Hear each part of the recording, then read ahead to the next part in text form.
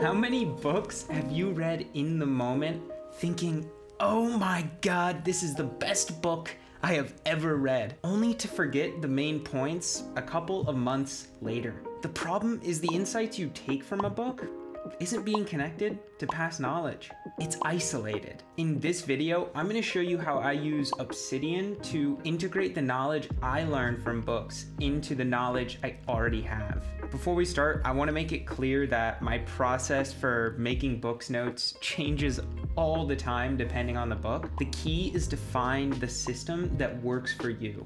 Having a system is better than no system. Let's get into the video. In order to get my highlights from books into Obsidian, I use a software called Readwise. What Readwise does is it syncs up the highlights that I take on my Kindle app, which is the main place that I take book notes, and it sends them over to Obsidian. And in Obsidian, I actually have a really handy dandy plugin that I use called the Readwise official plugin. I'm gonna show you how to install it very quickly. Only thing you have to do is click settings, then you're gonna go to community plugins. If this is the first time you've ever used community plugins, you're gonna have to turn restricted mode off so that you can actually use it. And then you're gonna search, you're gonna click browse, and you're gonna search for Readwise official. And then you're gonna click the, I already have it downloaded, but you're gonna click the install key that is going to be here, and you're going to click enable. And then once it's enabled, you are totally good to go. The only thing you're going to have to do is go over to Readwise itself if you have an account with Readwise, and I have an affiliate link in the description that you can use to get one. And you're going to have to set up your connection in Obsidian by going to the export over here, and then you will have a Obsidian icon down here, and you're just going to configure your Obsidian account to be connected with Readwise. And once it is, the highlights that you take from your Kindle books and even articles, tweets, and podcasts will get synced over to Obsidian. So let's go into the book that I'm going to be taking notes from today, which is going to be the Introduction to Tantra. I got really into Buddhism over the past couple of months and kind of had a background from Stoicism, which is how I got so into reading this book in the first place. And as you can see, the highlights show up like this from Readwise. I have the title, the book, the author's full title, and then also it's tagged with a book tag so that I know that is a book. And the cool thing about Readwise is, as you can see, the highlights that I have come under headings. And the reason they're coming under headings is because while I was creating the highlights in my Kindle app, I actually used some Readwise CS to get them to pop up as headers inside of Obsidian. You can check out the article I will link in the description on how you can use that CS to make it pop up like this, but I find it very helpful to show me how to take notes in my system. So there's broadly 3 steps that I use when I am taking book notes. First thing I do is I go through the highlights that I took from the book that are annotated by me, and I fill out a book summary template that I have for pretty much every single book that I read. The second thing that I do, and usually it's a little bit of a mix with the first, I will sometimes do a bit of the second in the first step, is I create atomic notes out of the book summary that I have created, and I link those out to other parts of my system. Now, what atomic notes are, notes that are so singular in their idea that you can link them to a whole bunch of stuff and they don't lose their inner meaning. They just add to the notes of other things. And then the third step that I do is I create Excalidraw drawings for the notes that I make. And the reason what Excalidraw is it is a drawing plugin that lets you create drawings inside of your notes. It's really cool. I'll show you how I use it later. And then finally, I reflect on all the cool little connections I made by looking at the graph view as it connects to my book. So let's get into it. So I'm going to open up another Introduction to Tantra. So I have 2 of them side by side. And then I'm going to put in a book summary template right there using the Templator plugin. I'll explain that in another video. And then I will have on one side over here the book summary template, and on the other I will get to read through the highlights. Now, what is this book summary template? So I summarize the book in 3 main sentences. I give my overall impressions. Did I like it? Did I not like it? Then I talk about who should read it, how the book changed me, if I did anything after reading the book, put anything into action. And even I could even put in there future things that I'd like to do after the book, my top 3 quotes. And then finally I have a main point section, which is where I give the real broad parts of the summary. So let's get into summarizing the book. And before I get into reading the highlights, one thing I will say is when I was reading this book, I had the intention of trying to connect my knowledge on Stoicism, which I've already read a lot of books on. I have a ton of articles in my Obsidian library about Stoicism, and I want to connect it to Buddhist thought. So I'm going in with the pre-intention of connecting these notes that I'm making on this book to Stoicism, which is going to be awesome to do in Obsidian.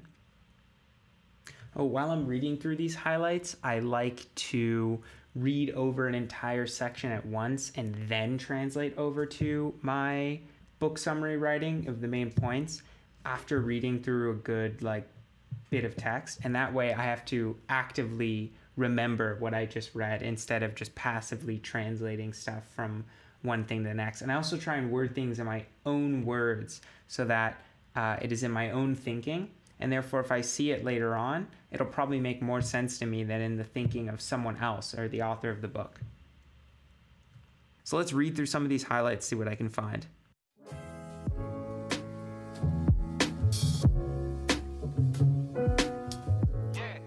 Okay, so here's the first thing that I found.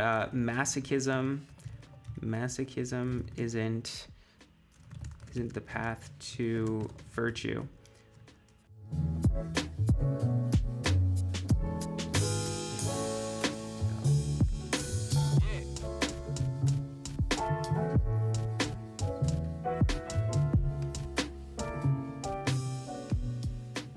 Actually going to make an atomic note out of that. I will turn that into a note later on. I'm going to keep it like that for now.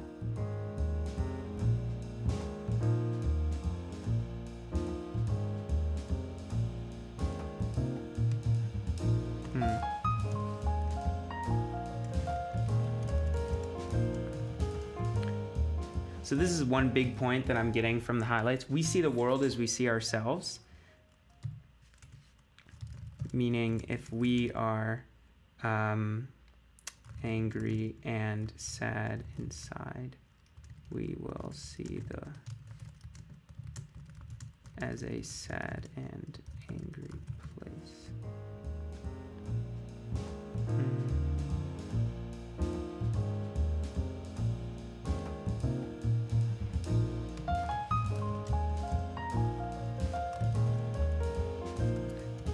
Difference. So the main difference between Sutra and Tantra, and these are the 2 main subsections of Buddhist thought.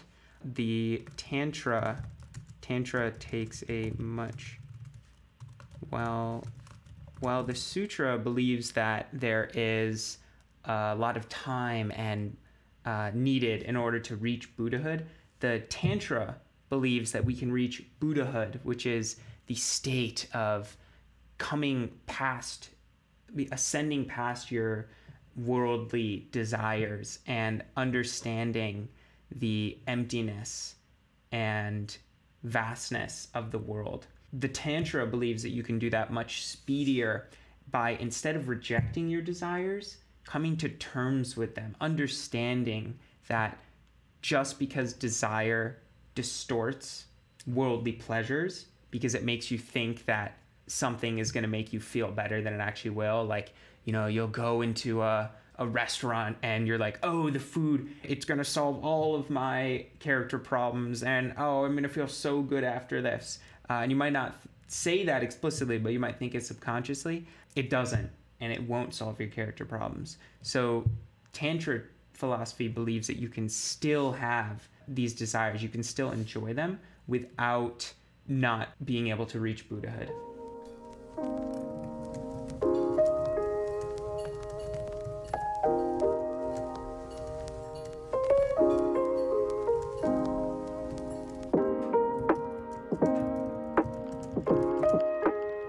So there's actually a really cool story behind the Tantra that begins with the Buddha himself. So I'm definitely going to begin my main point section with that.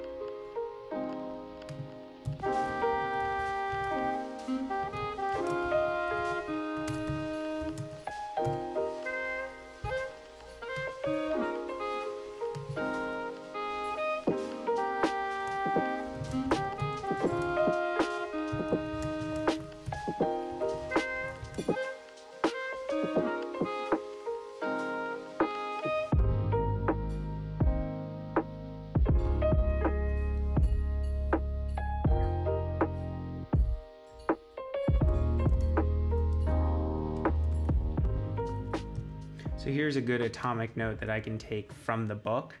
Like I said earlier, a big point of the book is that desire is distortion, in that the desires that we have distort the reality of things to make us think that we'll be better than they are. Like if you have a girl that you're really attracted to and you haven't even talked to her once, but you keep fantasizing about her in your mind, and over in time, and this could be a guy as well, you distort this person to such a degree that when you actually do end up talking to them, you realize all of your expectations come crashing down. So in this case, I'm definitely going to make an atomic note out of this, put a new note here, and then I will write down the actual concept of desire being distortion.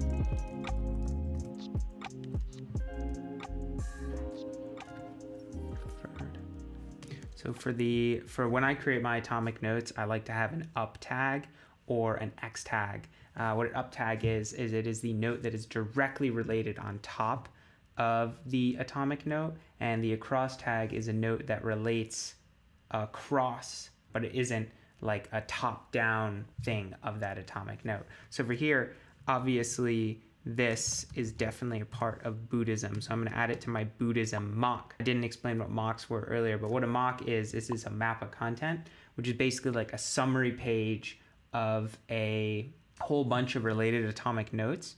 Now, if I open up my Buddhism summary page, you're going to notice it's not actually filled out with anything yet, and that's because I haven't read that much on Buddhism. So I am thinking of, as I read more and more, I'm probably not going to fill it out right now, but I'm going to collect a critical mass of atomic notes to gather for the Buddhism MOC, and then at some point I will fill it out when I'm ready. As long as you are spending more time doing than organizing, the better. Now I'm going to think if there's anything I can relate this to. Ooh, is this, ooh. So there's a concept in Stoicism called preferred indifference, and that is the concept that you can prefer to have something without putting your happiness on it. So this definitely relates to that, and I'm going to create a note on it. As you can see, it's not actually created yet, but I know I have information on this in my notes on Stoicism, so at some point it will get created in the future.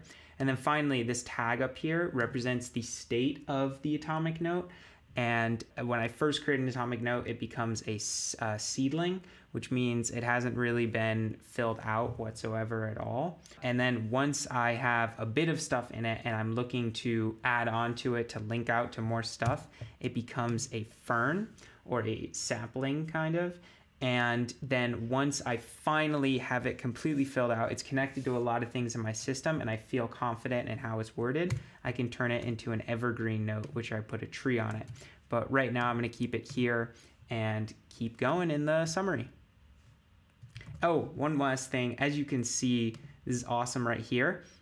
This is the local graph view, and you can see that this desires distortion note is now connected to three things, which is Introduction to Tantra, the book, the preferred indifference concept from Stoicism, and also Buddhism. So you can see I'm creating this little linked nature just with this one atomic note, and it's just going to keep getting cooler.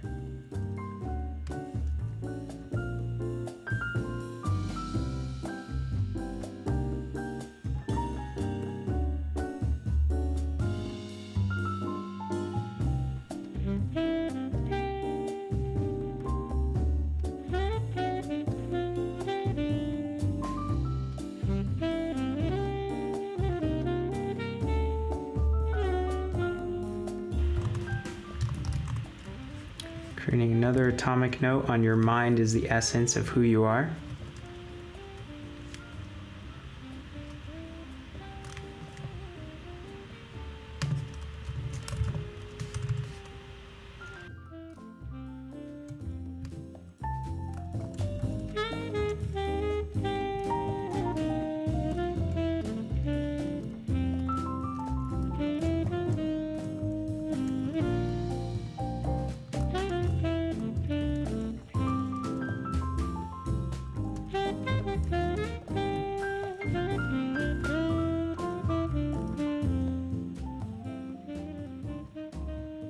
Here I am connecting an atomic note to a Stoicism MOC.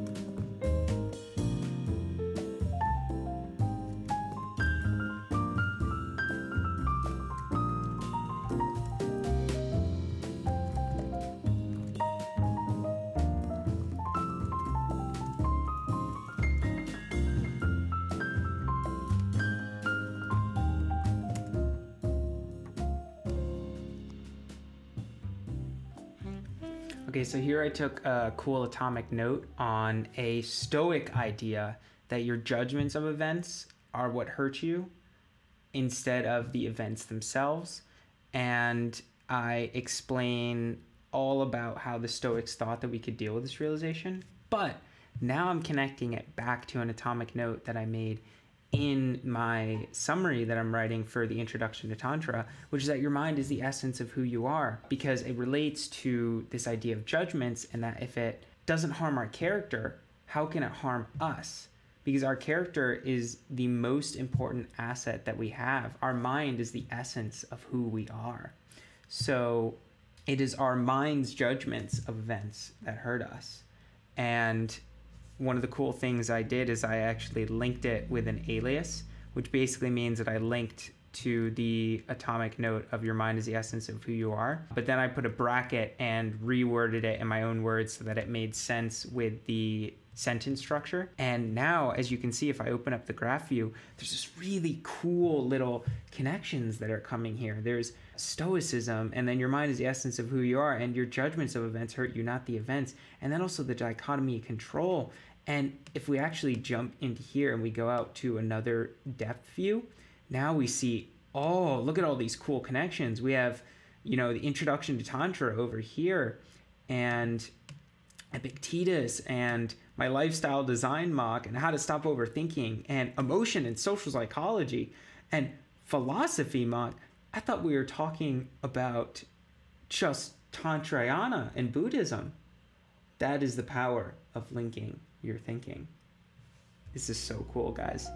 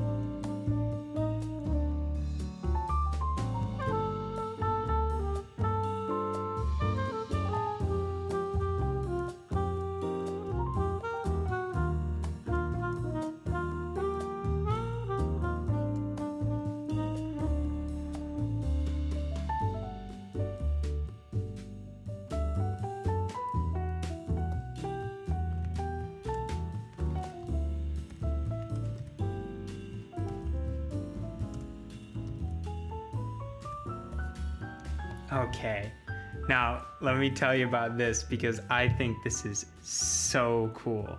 So I'm writing a section on the correct view of emptiness, which is the third prerequisite to being able to practice Tantra. And it's all about coming with realizing that there's not a speck of self-existence in anything. The only reason anything is because of our mind. And now I am connecting this to a note on sensation and perception, and the concept that we as humans, and any animal actually, with sense organs, sensory stimuli come into us as objective, pure stimuli, and our past memory and childhood and all these other things, the culture we grew up in, and also our like mood at the moment and the environment around us, cause us to perceive those sensations and basically mean that we perceive things completely different to someone that could be right next to us in the exact same moment. And the interesting thing is this note on sensation and perception, it was a lecture note I took on behavioral neuroscience in one of my science classes. So think about that. My Buddhist book that I'm making a summary on is now being connected to behavioral neuroscience, which is connected to a whole bunch of other things like action potentials and myelination and the brain and hormones. And it is just so cool what this linking system can get you.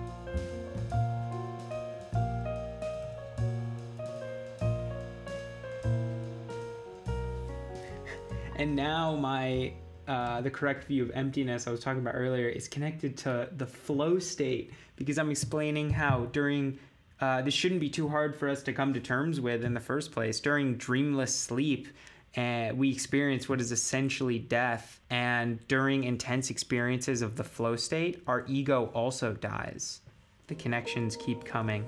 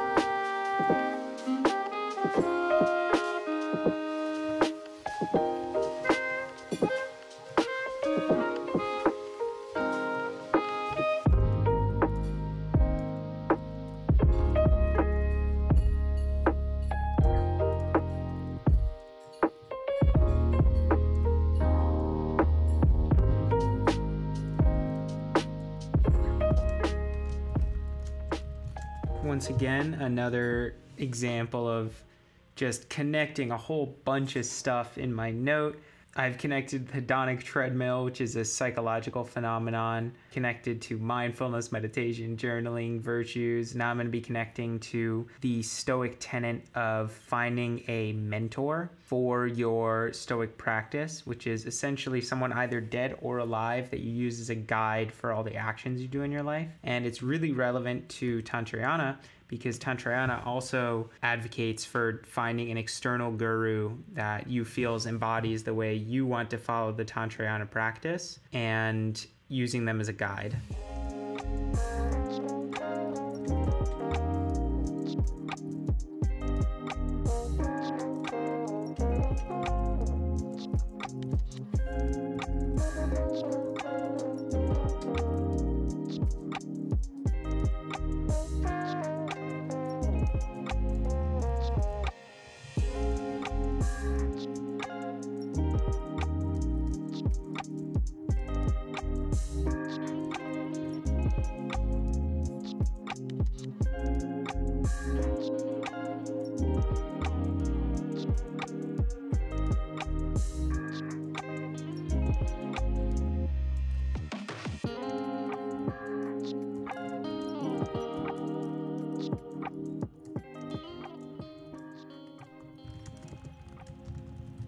So now I'm just filling out the last parts of the book summary template, and then I'll have basically the entire book summary fleshed out.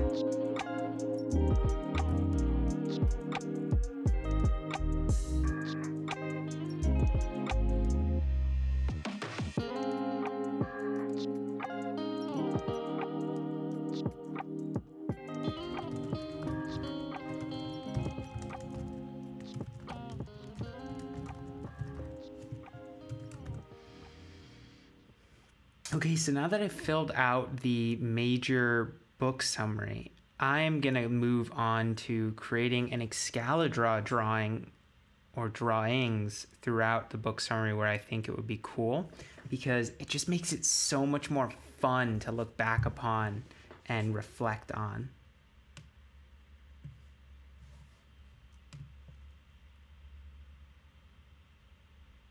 Oh, this is a perfect spot. During the three... So this is a section where talk about the three prerequisites to Tantrayana, which is renunciation, bodhicitta, and also the understanding of emptiness. And I can totally make a graphic out of that. So let's see, how can I make this really cool? 3 pillars. Oh, you know what I'll do? I'll go and look up on Flaticon a pillar emoji.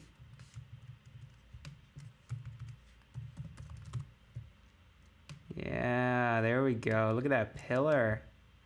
Okay, so 1, 2, 3. See if I can get them evenly spaced.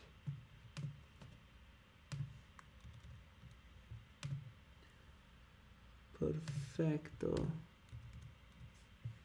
Then we'll put in a text document. And I'm going to quickly search up for my brand color.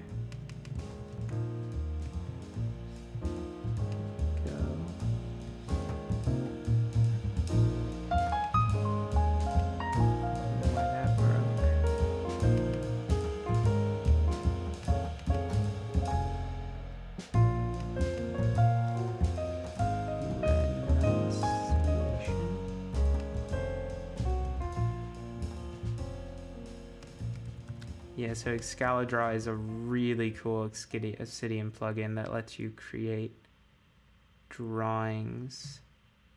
I highly recommend anyone who's interested in Obsidian note-taking gets it, because it makes it so much more personal, the things that you make. Is that how you spell bodhicitta?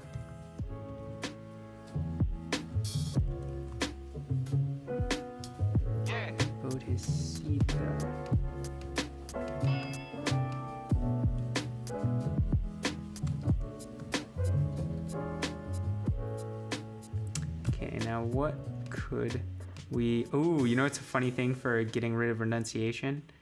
Junk food. And then we could put like an X bar on it. That'll be fantastic. Ah, it's already got an X bar right here. They knew exactly what I wanted to do.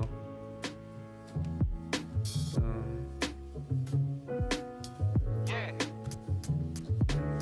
Empathy.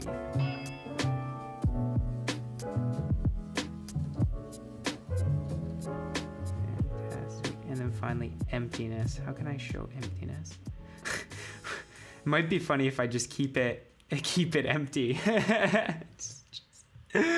Oh, that'd be great. Yeah, I think I'll keep it empty.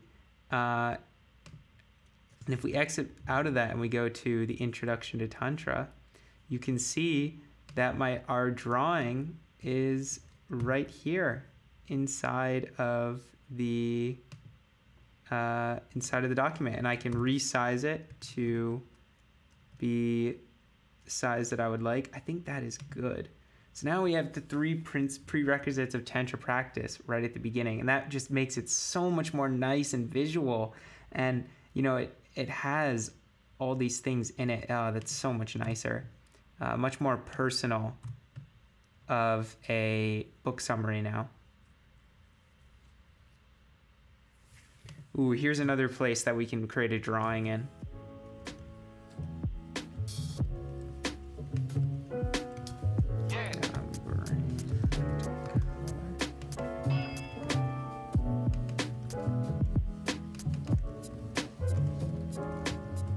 To represent the inner guru, I think I will search up for meditation.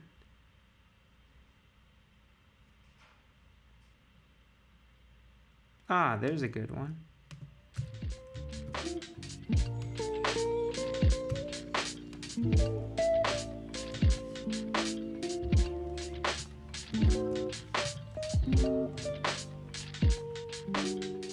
Okay, that'll be good to exit.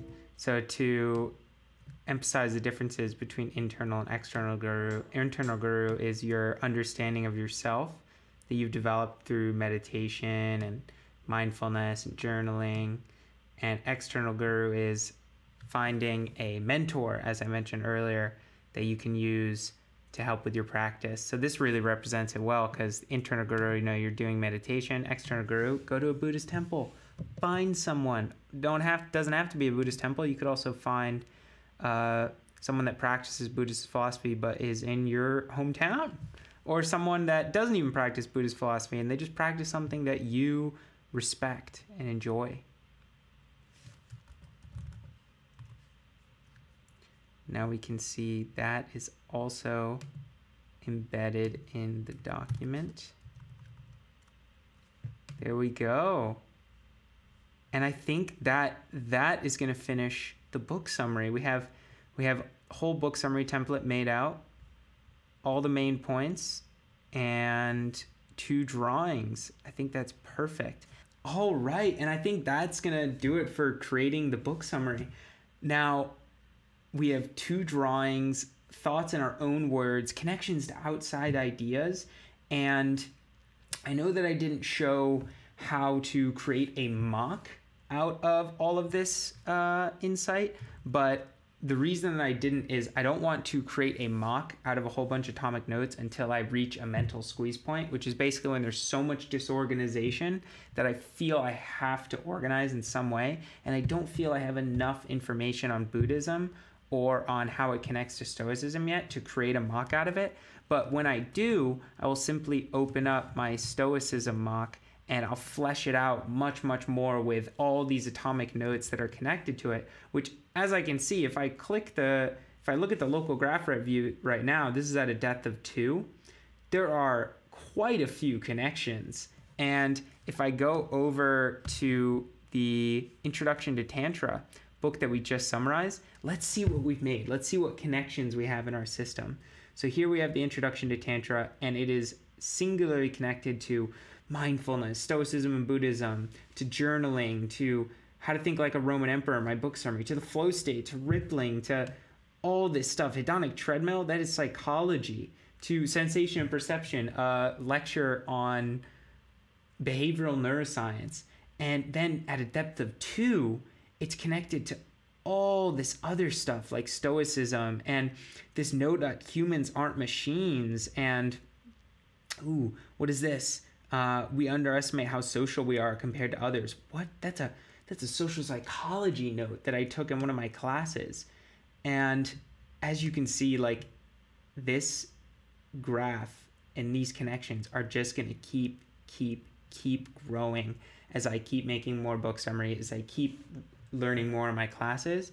And that is the beauty of creating notes in this way, in this book note structure. Be sure to check out my video on how I write lecture notes inside of my classes using conceptual note-taking. As always, I hope you have a fantastic rest of your day. Bye-bye.